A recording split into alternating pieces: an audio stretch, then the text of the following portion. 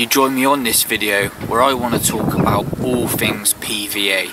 I've seen a number of posts recently on social media, and I don't know whether that's from sort of newcomers to the sport, people that aren't just too sure how to use the various different products on the market nowadays. So I want to give you a real quick rundown of all the PVA products on the market and how's the best way to use them in your fishing. Next up, I'll show you a few things that you can do with PVA tape. Now, PVA tape is quite versatile in its uses really. It's got a few different uses and I use it in these ways in my own fishing.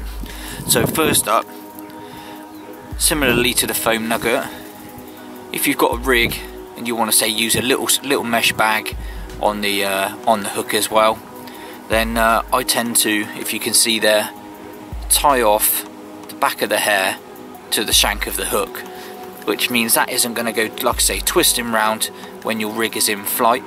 And then I can just nick on a little PVA mesh bag onto the point of the hook, and know safely that that's gone out and that's going to be fishing effectively with no tangles.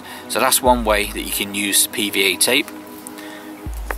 Next up is probably something that's long forgotten, to be fair, and that is a stringer.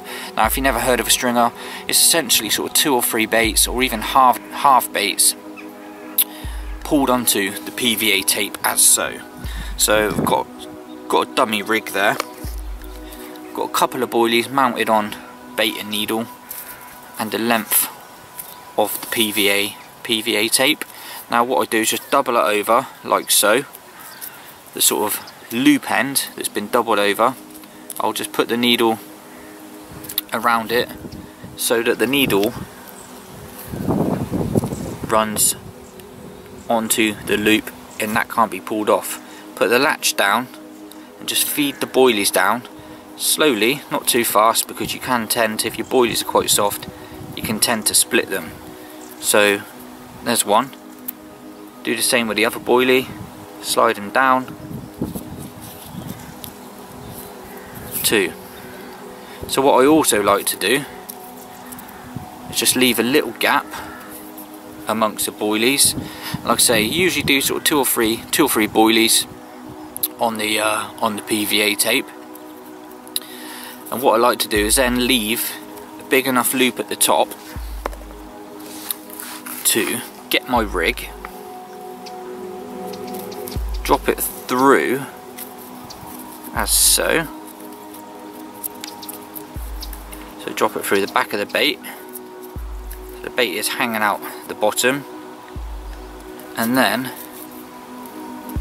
just push one of the boilies up again, just so that is flush with the bottom of the hook, and then move the other boilie up like so. And I could get another boilie on there.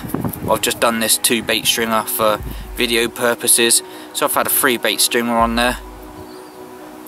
There'll be another one underneath that one, and again that is pulled up nice and tight so that I know that that bait isn't going to twist round the shank of the hook in flight.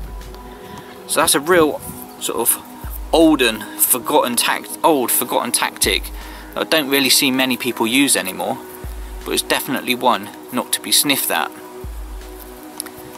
So that's a stringer with the PVA tape. And then last but not least, I won't show you it in this part of the video, but you can use the PVA tape for also tying off solid bags, which I'll show you next.